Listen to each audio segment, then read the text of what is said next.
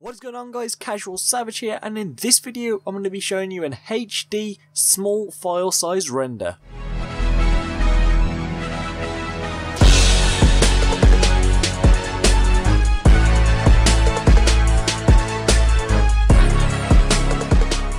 Now, just before I get into this video, if you'd like to request a tutorial, then be sure to leave it in the comments below or ask me on Twitter. So I have Sony Vegas open up right here, and I'm going to drag on my intro. And as you'll see, the intro is 11 seconds long, so I'm going to right click, Properties, Disable Resample, and check Maintain Aspect Ratio, and OK.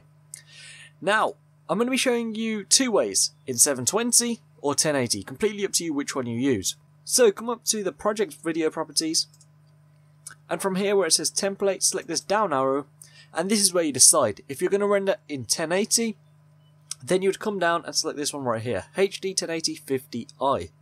If you want to render in 720, then you'd come to HDV 720 25p. Now it's up to you which one you pick. For this video, I'll only be picking the HDV 720 25p. Select that, and now your frame rate should be set to 25, and the full resolution rendering quality should also be set to best. From there, select Apply and OK.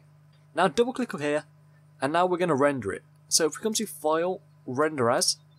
Now my normal format is usually a WMV file, and it would be this one right here.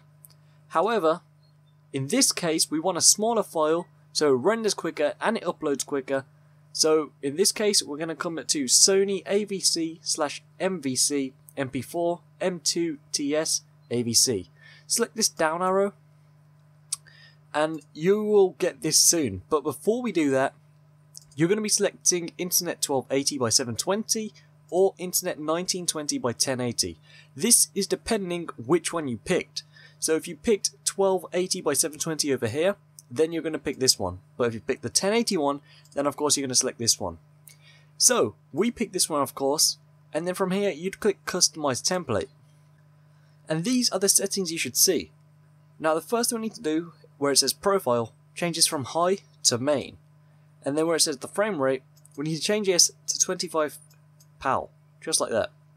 Now the bitrate will be set to 2 million, so just simply put this in manually, like that. And then the audio stays the same, the system stays the same, and then the project, we change the video rendering quality to best.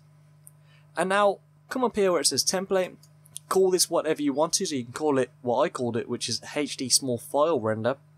Press this Save icon, and that way when you press this down arrow, you can see it'll come up here, HD Small File Render. So I can now select that, press OK, and I won't have to remember them settings over again. I can simply come here and just render.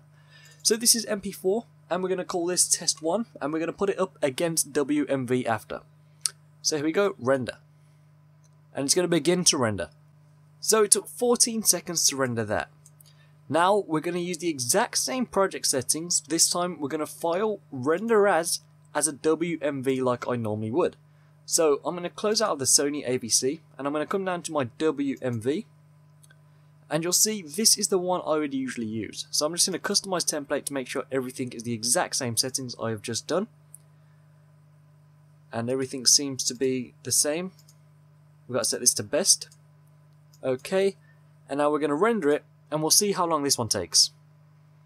You can see we're already at 10 seconds and it's just got halfway through. So you can see this one took 22 seconds, 8 seconds more than the Sony AVC. So as you'll see, this is what we've got. The MP4 one and the WMV one. So right click Properties, this is the MP4. Right click Properties, the WMV. And as you'll see, MP4 size 2.2 megabytes. WMV 6.19 megabytes.